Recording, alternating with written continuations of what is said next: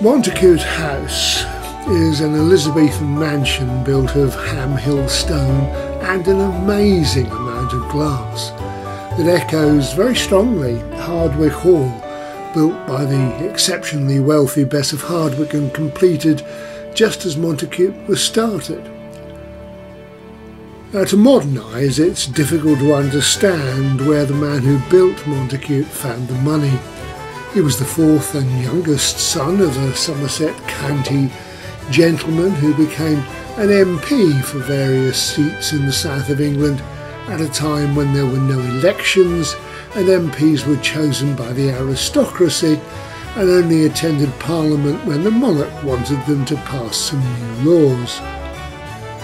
But MPs still had influence, of course, and their presence in the heart of government allowed them to line themselves up for other great and profitable offices, especially if they had additional skills. And Edward Phelips, trained as a lawyer and came to royal notice under Queen Elizabeth.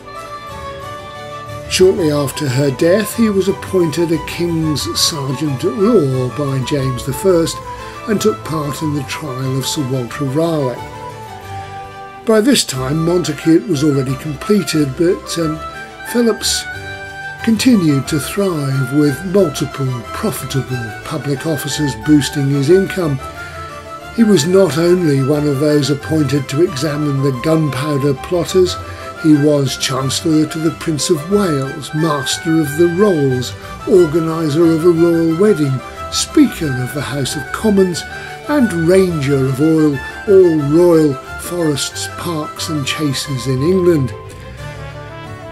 And besides his house in Chancery Lane in London and another at Wanstead in Essex, where he entertained the King, there was, of course, Montacute, which seems to be the sort of summer palace only used to entertain guests from London or impress the Somerset gentry.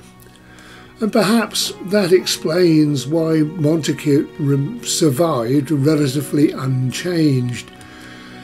Phelips was operating in a Jacobean court where the physically unprepossessing, cowardly and ruinously extravagant James I neglected government business in order to go hunting, drank far too much, was unmistakably Scottish, which was pretty much a sin in English eyes, and selected some of his favourite courtiers because they were physically attractive.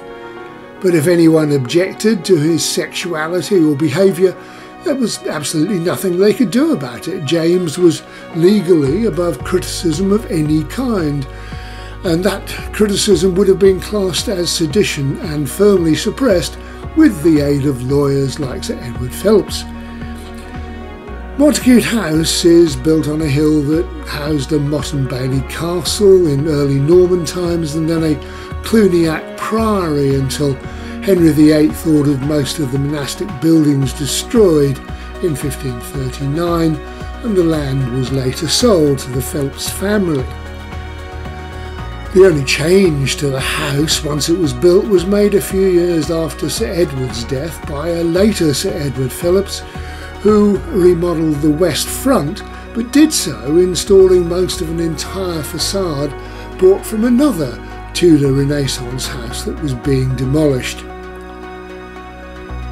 Subsequent generations settled down in Somerset to live the lives of country gentry representing the county in Parliament, nothing so exciting as our Jacobean builder of Montacute. But eventually, as is far from unusual amongst the landed gentry, there came the dissolute rake who destroyed the family inheritance. Sir William, a high Victorian known as the gambling squire for his addiction and eventually locked away for it, is once said to have bet on which of two flies would crawl down a window pane fastest. He lost the bet and many others and had to sell the family silver to pay for his daughter Marjorie's season in London. Tragic.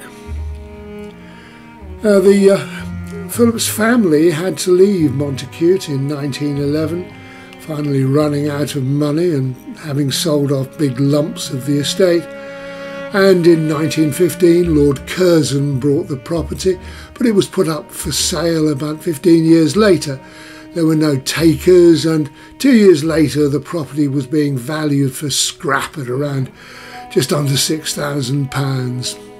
But Ernest Cook, the grandson of Thomas Cook, the travel man, persuaded the Society for the Protection of Ancient Buildings to purchase Montacute and grant it to the National Trust. It was one of the Trust's first great houses. Briefly, during the Second World War, Montacute was requisitioned by the army, and American soldiers were billeted in the surrounding parkland before the Normandy landings.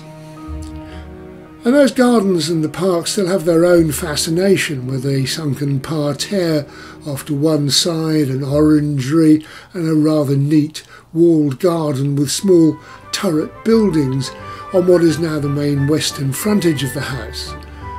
The house was turned around when that new Tudor frontage was added, giving room for a corridor linking the main rooms, something which didn't exist in the original design. And Montacute, unlike some great houses, doesn't sit isolated in its parkland.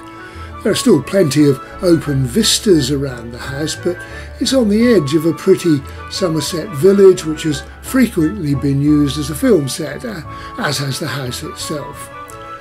It's still sparsely furnished with items from the Tudor period from other homes, but Montacute is also one of those National Trust properties playing host to paintings from our national galleries, the National Portrait Gallery in this instance, and that seems particularly appropriate in this exceptionally well-lit open space where we can look back at the histories that produced houses like this.